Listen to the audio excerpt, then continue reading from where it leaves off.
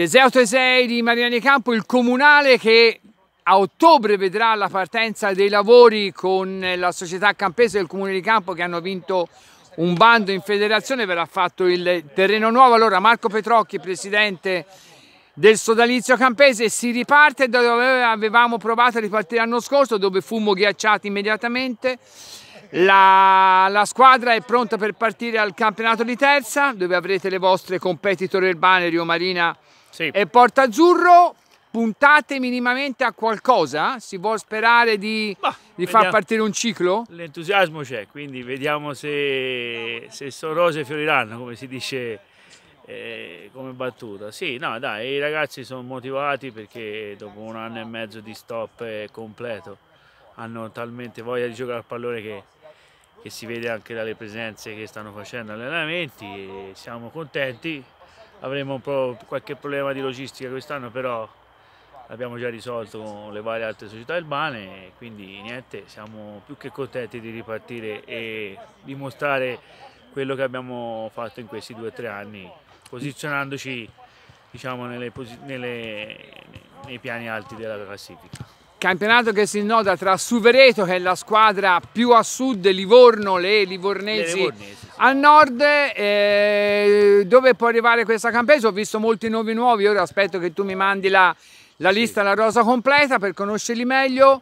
San Piero continua a non giocare, sono rimasti solo i fratelli Bacigalupi e poco altro. In seconda il Marciana, in prima l'Audace. Per quanto riguarda seconda e prima, è già cominciata la stagione della Coppa Toscana, purtroppo 2 sconfitte. Voi quando iniziate? Ma, ancora la federazione non ci ha comunicato niente, però diciamo che metà ottobre dovrebbe uscire il calendario per le partite di Coppa e poi a susseguirsi il campionato per fine ottobre.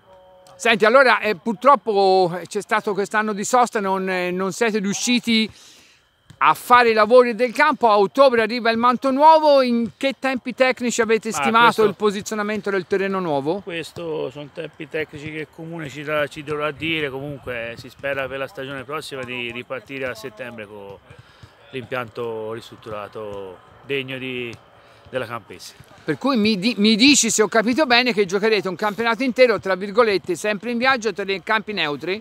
Qui no, sì, ancora? No, qui no. Beh, vediamo, se i lavori slittano un pochettino potremmo iniziare con la prima partita qui. Poi chiaramente saremmo costretti ad andare a San Piero o con le nostre società urbane a Marciana Marina. Questi sono i 2 campi destinati per andare a giocare. Senti, chiudo, non ti disturbo oltre perché ti vuoi gustare l'allenamento dei ragazzi. Ti avevo chiesto notizie a microfoni spenti, è finito il progetto giovani? Sì, un bel progetto che è andato avanti per tanti anni. Adesso ovviamente i ragazzi sono cresciuti, è passato di biennio, tutti transitati l'Audace. Sì, sono come logica che era, diciamo, le squadre di una certa, diciamo, annata le possono fare solo l'Audace, dove hai numeri, quindi era logico che veniva, diciamo, destinato a tutti i giocatori in quelle categorie più grandi. Quindi, però è stata un'esperienza buona e che ha formato molto i ragazzi e siamo contenti. Bene, ok, sono bei ricordi anche per me che facevo l'autista qualche anno fa qui con voi. Chiedo, Daniele? No, lascio. È andato, no? Volevamo... Vieni, Daniele! Allora nulla, volevamo chiamare in correo anche